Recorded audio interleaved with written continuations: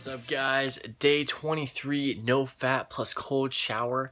Chilling out here, watching some During Rider. Definitely my favorite channel on YouTube. I've gone through quite a few YouTube channels that I would call my favorite in the last like 2 years. Elliot Holst was like the original favorite YouTuber. I just loved Elliot Holst. He's what got me into making videos in the first place.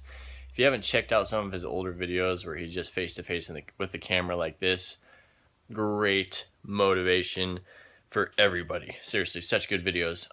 But During Rider's the same. He loves to just motivate and say it how it is, and that's exactly what I like. So I didn't make a day 22 video yesterday. Sorry about that, guys. Skip to day 23 today. Back at it again. Energy. That's like the number one thing I can keep noticing with the no FAP thing is energy, and just kind of just my focus is just so much more clear. Like in my what's the word? What's it called when you're just you're gonna do it no matter what kind of feeling? Like making videos. Like I used to just I'd have so many excuses in my head as to why I couldn't make a video, why I couldn't just make a video that day.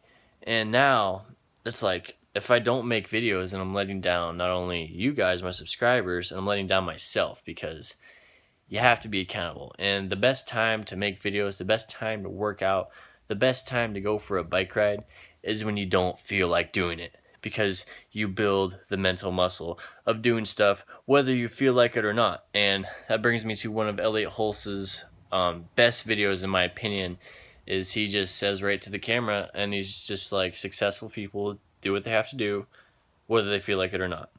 And in one of his videos he's like, dude, write that down 100 times. Say it to yourself 100 times a day. You're gonna get what you get. If you keep doing what you're doing, you're gonna get what you get. If you keep doing what you're doing, you're gonna keep getting what you're getting. And so if you want to get something else, then change what you're doing. And same goes for no FAP. If you want to keep feeling depressed and keep feeling like you're a victim, and keep feeling ashamed of yourself, then keep watching porn, keep jerking off. Or if you want to feel like a boss, you want to feel like you're in control of yourself, you want to feel like you are actually moving forward, then do no FAP. And that's another great thing about no FAP, and that's something I'll just say right now. It's that constant progression. Not only does it push you into like a new realm of your life, but you're constantly improving yourself. You're counting every single day.